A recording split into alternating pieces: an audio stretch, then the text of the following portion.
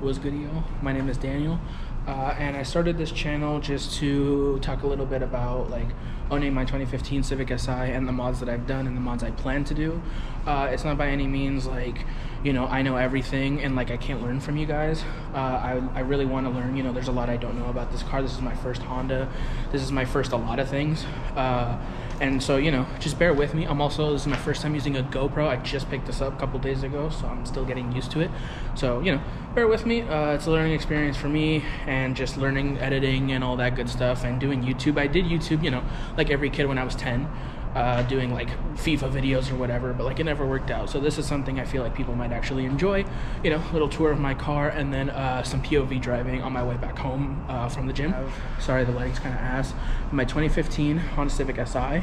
It's a two-door coupe.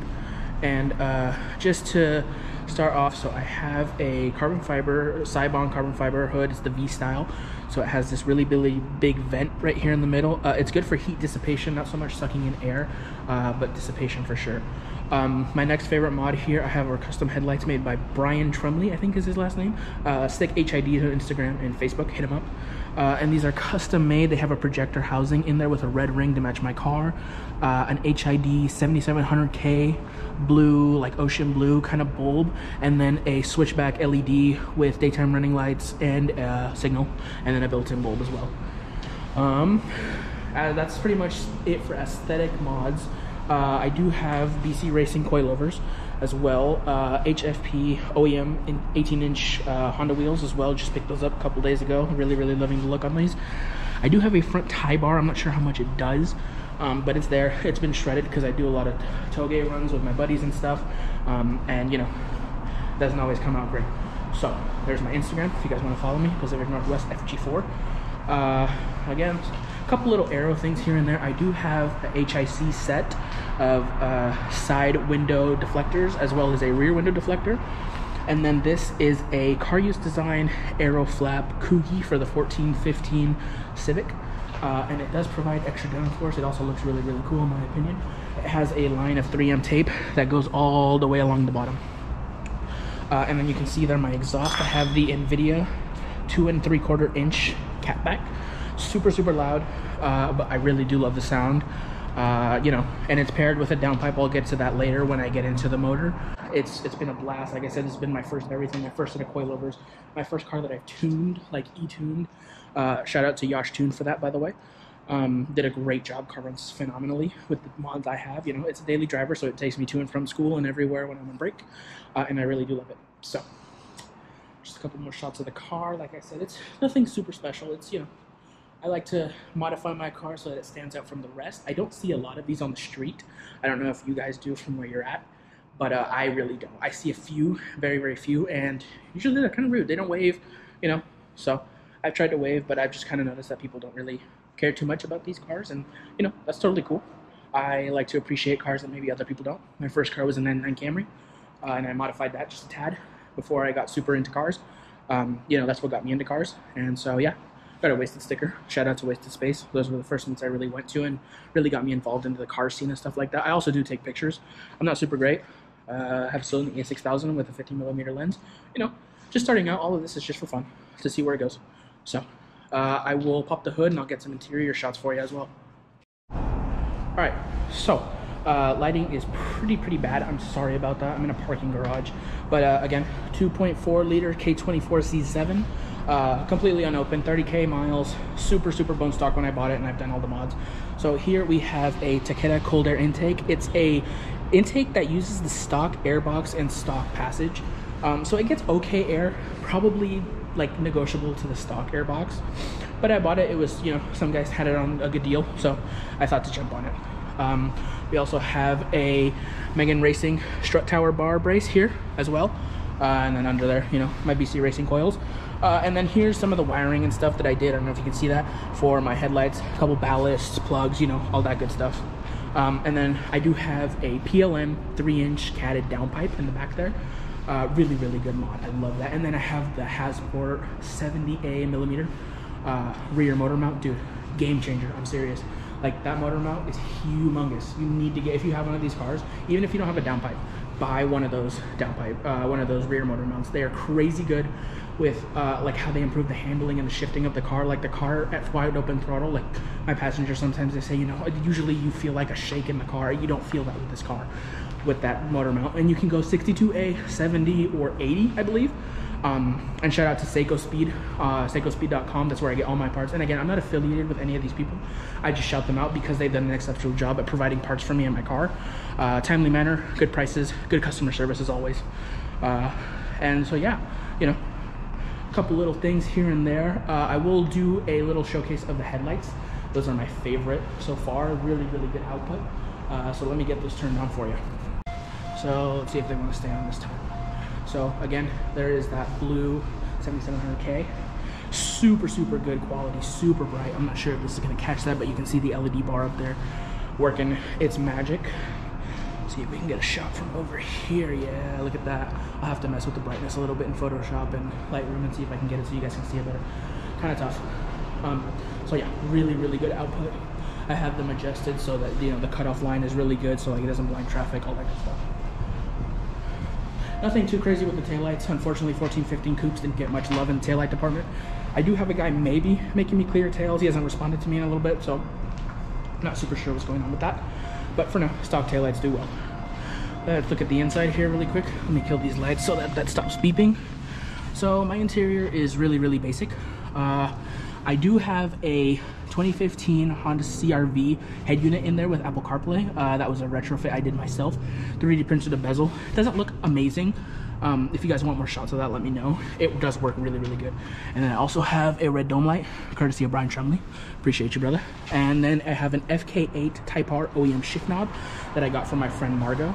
She got in a wreck with her SI, and she ended up upgrading to a Type R and kept the SI shift knob. So she put that on her car. Yeah, that's honestly pretty much it. Like, it's just a little intro video, get to know me and my car. Like I said, if you're local, I'm in Oregon. If you're local, you know, say what's up, hit me up. I'm always down to cruise, take pictures, you know, learn more about the community as a whole. I really have enjoyed my time in the car community, and I hope that it stays that way. But yeah, that's pretty much it. Like I said, if you have any questions or comments, let me know. As always, I appreciate the feedback. And yeah, we're gonna do some POV night driving on my way home from the gym here.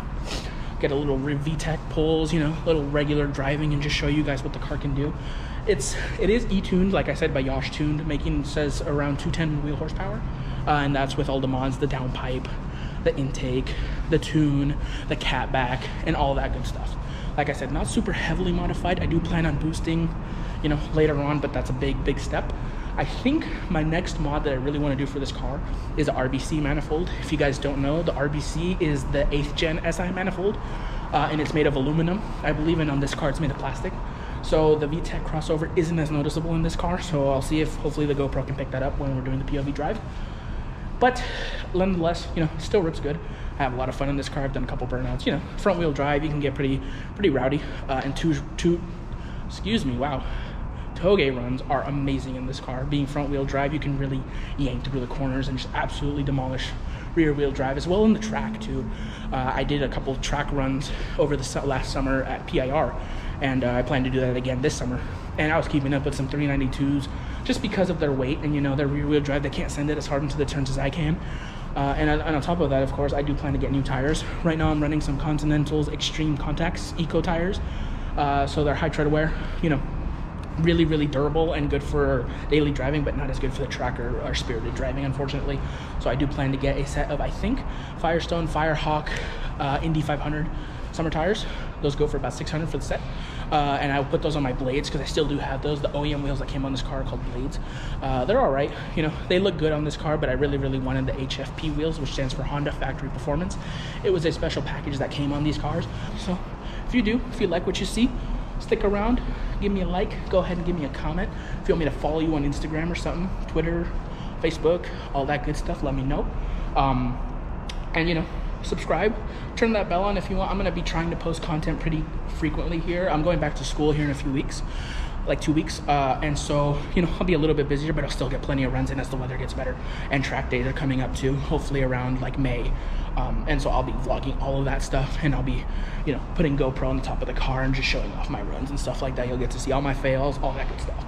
So I'm really excited for track this year. Like I said, this car is in way better shape than it was last year. It did have the coilovers and stuff, but the tire situation wasn't great, and it didn't have the downpipe or the rear motor mount helping me out. So, and hopefully, I think I want to do the RBC spot maybe before I go on the track, but I'm not sure. I don't know if I feel like installing that. It's kind of a lot of work. But, you know, we will see. I've done a lot of work. I've only owned this car since November 2021, and everyone who's seen the car, they're like, dude, you do a lot of work. Unfortunately, I have a problem, and I like to modify my car, and I like to make it look like mine. I don't want it to look like every other 9th gen out there, you know? I want to be different. So whether that's good or bad, that's my choice, and that's how I like to live my life. So we will get some POV driving for you guys, and head home, and then cut the video there. Alrighty, what's good? We are on the POV now. All right, one more quick check, make sure everything is good. Sweet. All right, let's do it. Let's get those lights on, baby. All right, let's roll. So yeah, as I said, daily driver. Super fun car. I love it. Again, that motor mount makes a huge difference, and I love this radio. This radio is awesome. Like I said, 2015 CRV head unit. It has to be the EX model or EXL model that doesn't have navigation, because you can't use the navigation. Like on this car, it came with the navigation on the OEM head unit. Can't use it. It messes with the CarPlay. It bugs out. Like if you like to use Waze and stuff, it'll mess with the speedometer as well as your location. And you know, you don't want that. So just keep it unplugged, and it works super good. All right, let's swing her right here so we can head home. Do a little baby rip here, and then we'll get on the freeway right quick just to get everything going. Car is at operating temp, which is sweet. Don't want to do anything on a cold car, don't want to damage anything. And that motor mount, man, I love that motor mount. Oh, it just makes the shift so buttery smooth. Let's go onto the freeway. We're gonna do a nice big rip, full throttle.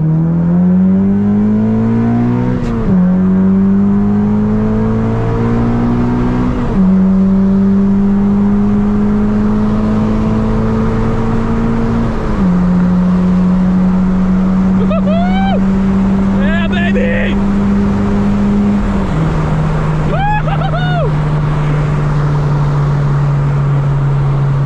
Oh man, oh, that never gets old.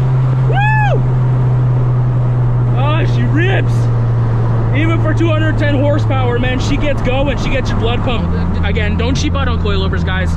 Like, if you're gonna buy a suspension part, make sure you buy a good suspension part. Like, don't go buying max speed rods. And I know there's people out there who are like, oh, but they're great, lasted me, you know, 5 years. It's like, yeah, but that's not true for everyone. Some people end up blowing them out in a month. Some people, they last 5 years. It's not worth the gamble, you know? These BC Racings were like $1,100. I know that's kind of pricey, but again, don't cheap out on suspension, brakes, or tires. Those are the things that are keeping you alive, and, you know, that let you have fun on the road. Safely, of course. You know, we don't break the law around here. Ignore that last rip to like a couple, you know, fast miles an hour. And I don't want to do that. So a little downshift into 5th, into 4th, and we'll get one into 3rd as we get closer. There we go. Again, exhaust is pretty loud, but I like it like that. You know, with that downpipe, it does turn some heads for sure, whether they be good or bad. You know, I can't be the judge of that. Cops are not really a problem, at least here in Oregon. They're pretty lenient. I know if you're in California, you know, that fucking sucks. I'm sorry for all of you that are in California. My buddy Brian, who made these lights, he's in California, and he has to smog his car, so he had to put it back to stock so that he can get it state ref to make sure that it passes. Really unfortunate stuff, you know, but that's just how life goes, and thankful to be in Oregon. Oregon has its perks and its downsides, you know, as every state does. So let's see if we can get the mileage on there. 32,776 miles. I bought it with 20K off the lot. and it's been a great like 12,000 miles. I cannot speak enough about this car. I've loved every minute of driving this car. You know, driving it a couple hours to buy parts or to school or, you know, wherever I'm driving. It's been such an exciting run, and I can't wait to see where this car takes me. I know how reliable these cars are, being Hondas, as long as you keep up on maintenance, you know, with oil changes, fluids, and like, you know, the timing chain as well, since these are interference engines with that VTEC. But yeah, you know, super fun car. Great gas mileage too, to be honest. Like, riding in the city, you're getting like 25 miles to the gallon. Like, it's not amazing, but you're not driving a Prius, you know. Don't expect 40 miles to the gallon. And on the freeway, you can push like 30 or 35. It's really nice, and it has that little infotainment up there that I can cycle through with the buttons on the steering wheel here, power monitor, a clock, showing what I'm like displaying on my big radio here. And yeah, man, like I said, this car is just a lot of fun. The exhaust, I love it. It's rowdy, and it, you know, it wakes up when on a cold start, on a cold morning here, gotten a couple 20s, you know, 30s, it does make some noise. But nonetheless, I love it. But, you know, that might be a mod for another time if I decide to go FBO, full bolt-on, for those who don't know, which is anything that can be done to the car without ripping apart the motor or tearing it open. So, you know, things like that of that nature are really fun for this car.